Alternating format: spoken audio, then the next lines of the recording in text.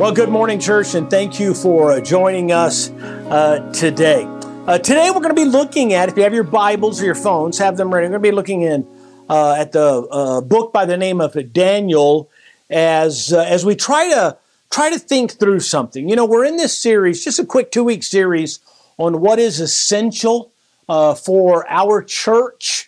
What is essential for us individually? Last week we looked at the first church in Acts chapter 1 and chapter 2. And so today I want to talk about keeping the church in balance, right? And so as we look at Daniel, we're trying to stay in touch with our times, right? Without losing our foundation. Stay in touch with the times, right? Be relevant, and we'll talk about that in just a second, without changing the foundation of Jesus Christ. Now, we all know that things change, right? Times change, but the foundation of our church and of our lives must stay the same. There would be a lot of people who would say that the church is no longer relevant. It's interesting to look at how we have handled changes throughout the years as we have gone through some transitions in our world. And I believe if the truth were to be told, there is something that is in all of us that would like to maybe go back to some of those things that we used to do, right? So we have times and changes thinking, and some of them we like and some of them we don't. But there's probably something in all of us that would say, you know what? I would like to go back when the day and the time period was like this, right? Whatever that time period was. So I was thinking about some of the good old days. The good old days. Now, I don't remember these things, but as I looked them up, gasoline was 28 cents a gallon. I mean, all of us would like to go back to that, right? Sure. The McDonald's cheeseburger at one time was 19 cents. Okay, I would like to go back to that as well. And then I found out in 1968, you could get a brand new Ford Mustang for under $3,000. I mean, sign us up for that. Levi's were only $5. I mean, you could walk anywhere without being afraid. Times were so different back then, and we didn't have to worry about so many things. Now, I found an article that I think is really, really interesting, and it really kind of shows us that even though things were so different, we didn't have to worry about a lot of things. And the article says this: the world is too big now. Too much is going on. Too many crimes, too much violence. Try as you will, you get behind in the race in spite of yourself. It's a strain just to keep up with the pace, and still you lose ground. Science empties its discovery zone on you so fast that you stagger beneath it.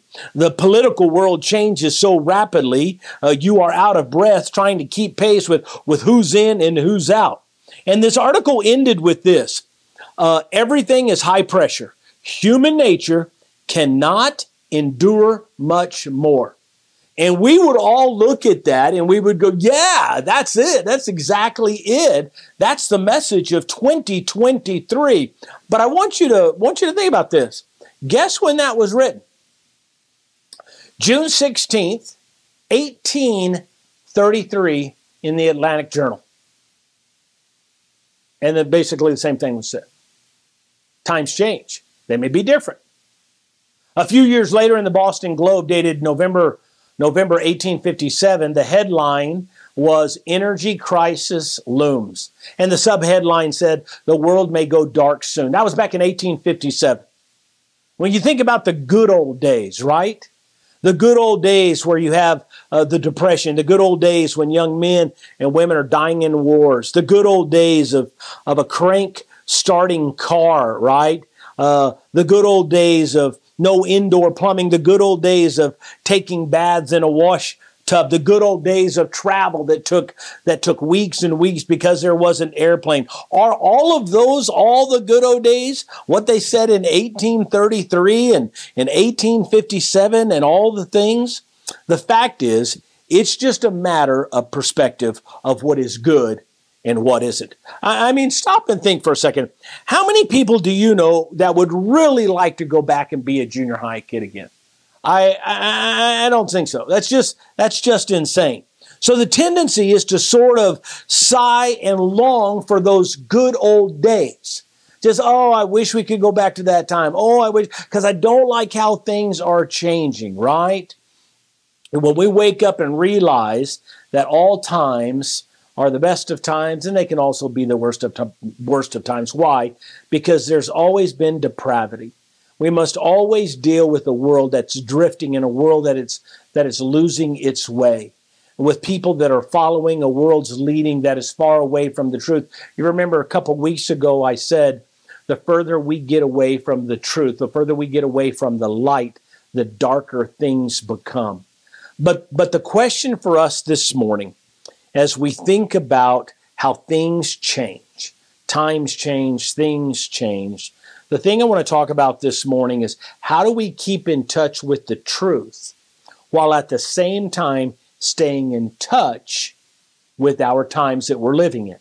How do we stay in touch with the truth while at the same time staying in touch with our times? Now stop and think. Is it the church's calling to get locked into a time and then date it and saying that's where we're going to be? Is the church's job to say, okay, that's the period, that's where we're going to stay, we're not going to move? Or is it the church's calling to fix ourselves to the core values that do not change and the truth of the Bible that are on solid foundation and then navigate the times? So are we called to just simply stay fixed, not move, not budge, not do anything? Or are we called to stand on truth and the foundation? And yeah, we have to learn to navigate the times. I think it's the latter. I don't think change should threaten us. It should challenge us. Now, one of the things I think about when I read the book of Daniel is my goodness, what great times it must have been for Daniel, right? I mean, what a great time to be living. Really? And then I stop and realize those were not great times. Let me give you a little list. His leader was a godless king who thought he was God. He saw himself, his leader, as sovereign over the entire world. His people had given up their values and had gone adrift. As a result, they were invaded. They were swallowed up by Babylon. Daniel was swept up in all of that. They changed his name. Those were not good times. They were changing times. But what I want us to see this morning is that Daniel was fixed on what doesn't change. What doesn't change. And so Daniel is in all of this changing happening around him. And then he says this in Daniel chapter 2, verse 20. Praise the name of God forever and ever, for he has all wisdom and power. So right up front, he's saying, you know what? I'm going to praise God all the time. It's all about him. His wisdom and his power is leading. And then he says something interesting. He says this in verse 21. He controls the course of world events. Now that would mean times. It would be things change. He controls all of that. He removes kings, leaders. He sets up other kings. He gives wisdom to the wise and knowledge to the scholars. And so God loves change. Why? Because change makes us trust him. You and I cannot get rooted in any particular year, any particular thought or idea other than the truth of God's word, because the truth is it's going to change right after that and something's going to be different. And so God changes things. The Bible says he removes kings, he establishes kings. He gives wisdom to wise people, and he gives understanding to others. So whether it's a game of football or whether it's in church, whether it's in the times of Daniel or whether it's in the times of Paul or whether it's in 2023, our times are in God's hands. He controls all of it. So changes and challenges are inevitable. And they can do one of two things. They can threaten us and make us want to fight, right? Or make us defenseless and brittle and resentful. They can do that. Or they can turn us free and say, Lord, it's all yours. Lord, it's your call. How do you want us to navigate this? Lord, you're in charge. Changes and challenges can allow us to become creative and progressive. it really all depends on our perspective. So I came up with this little list. It's a poem that I found, and it really kind of puts in perspective how we look at this, knowing that we stand on the truth, knowing that we are not moving and budging the foundation, but also realizing that we have to navigate change. So I found this poem, and it goes like this. It's all about perspective. Today I can complain because it's raining, or I can be thankful because the grass and the crops are getting watered for free. Today I can feel sad that I don't have more money, or I can be glad that my finances encourage me to plan wisely and guide me not to waste. Today I can grumble about my health, or I can rejoice that I'm alive. Today I can groan over all that my parents did not give me while growing up, or I can feel grateful for what they did give me. Today I can cry because roses have thorns, or I can celebrate because thorns have roses. What today will be is up to me. I get to choose what kind of day I will have. And it closes with, have a great day unless you have other plans. You see, you will never have a great day if your hope is not on the rock or not built on the rock of Jesus Christ. You'll never have a great day if your hope is in the times in which we are living. You will never know satisfaction. You and I will never know relief. We will never have the right perspective if our hope is in the times and not on the rock and the foundation and the truth of Jesus Christ. And so we have to find a way to keep that truth, to keep that foundation, while understanding we have to navigate the times. David said in Psalms 11, verse 1 and following, it says this, I trust the Lord for protection. So why do you say to me, fly like a bird to the mountains for safety? It says in verse 2, the wicked are stringing their bows and fitting their arrows on the bowstrings. They shoot from the shadows at those whose hearts are right. Have you ever thought about that? You have a pastor that keeps saying, man, just stand firm on the rock.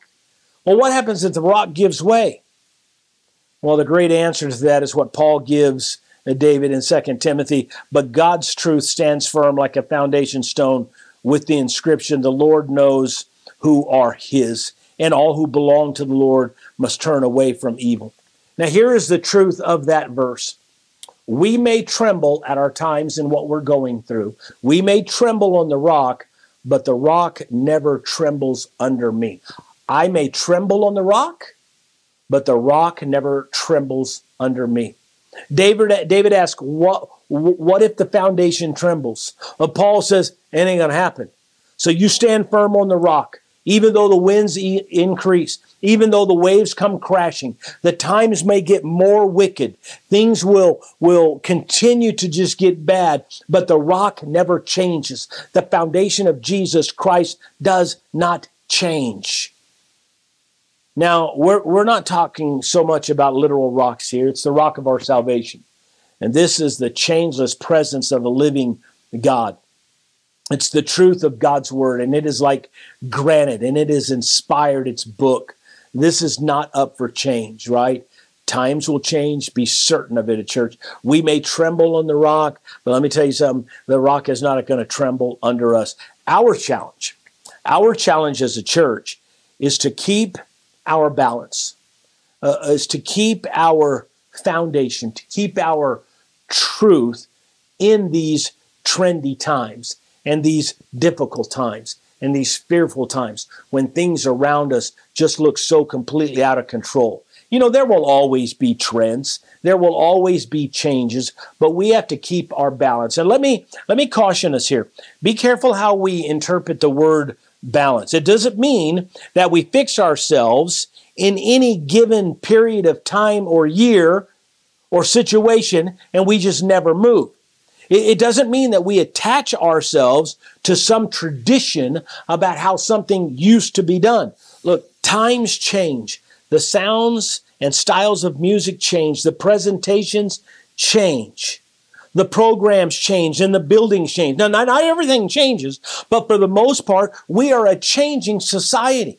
And there are many, many places that have determined that we're not going to change. And they may stay in the 60s, 70s, and 80s, and they just plant their roots and they're not going to move, right? We stake ourselves on the foundation and the truth of an all-powerful Son of God. And church, that's not subject to change.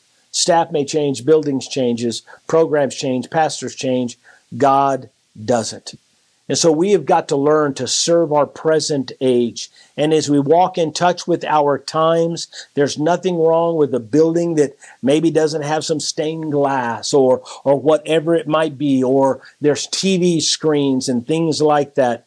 I believe with all of my heart for our church to stay in touch, to meet needs, to stay on that edge, we must be able to do one thing. We have to be able to leave the familiar without disturbing the essentials. We have to be able to learn to change and meet sometimes without changing the foundation and the truth of God's Word. It's this leaving of the familiar that's hard for us to do. It's very difficult for us to do. Now, perhaps you're like me at times, that you don't like change. You're afraid of it. And we have to learn to walk on it. You know, when I was a youth pastor, I was criticized for some of the methods of reaching students. Look, I was just keeping up at the times. We brought in pool tables and foosball tables and game systems and we built this cafe. And I know it just gets harder as we get older. What is it about the church that keeps the unchurched on the outside? Well, maybe it's because we're not keeping up with the times. What is it about reality that causes the church to dig its heels in and say, we're not going to change? That just can't happen. So we've got to navigate this change and keep the foundation in the truth of God's Word. 2 Timothy chapter 3 says this, "You should know this, Timothy, that in the last days there will be difficult times. For people will love only themselves, their money. They will be boastful and proud, scoffing at God, disobedient to their parents, ungrateful. They will consider nothing sacred. They will be unloving and unforgiving. They will slander others and have no self-control. They will be cruel and hate what is good. They will betray their friends, be reckless, be puffed up with pride, and love pleasure rather than God. They will act religious, but they will reject the power that could make them godly." Stay away from people like that. I mean, think about it. You can't go anywhere without people like this. And then we are told to stay away from them. And so the tendency would be to let's just circle the wagons, us four and no more.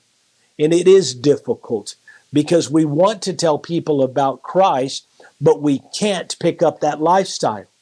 Times are difficult, times are tough, and it's a tough thing to make adjustments without losing our foundation, but we must. We've got to find a way to keep our foundation, but change with the times. Why? Because if we don't, we will not only lose touch with our times, but we will also lose touch with the loss. You know what it's going to take for us to stay balanced in a changing world? It will require discernment so that we can flex and retool where we need to. It will require discipline so that we can resist and fight when necessary. It doesn't mean we give up the message. It doesn't mean we lower standards. It does mean we discern our times so that we can see through them and know what the answers are for them. Here is what we must be sure of. Do we believe that God is relevant to the needs of today? Do we believe that God is applicable for those needs? If we believe that God is the solution, then what are we doing about it? Because as we answer that question, it would shape how we do ministry. So the question is God relevant for today? I say yes. I say yes. This world needs God. This world needs Jesus. Now, relevant means closely connected to, or closely connected to and appropriate to the matter at hand. So how can our church be relevant in these changing times? Well, because God is relevant. How do we make this world see that God is the solution, that Jesus is the answer, even with how everything is changing around us? And so I want to answer that I want to answer that with the Bible. So let me give you some context real quickly. Jesus and his disciples, they really need a break. Now, Jesus has just lost his cousin John to a beheading. The 12 had just come back from a work and witnessing trip to the surrounding villages. The scriptures say that so many people were coming and seeking Jesus, they didn't even have a chance to eat. And so if you can imagine all of these disciples, man, they're kind of like burnt out, right? They're peopled out. They're used up.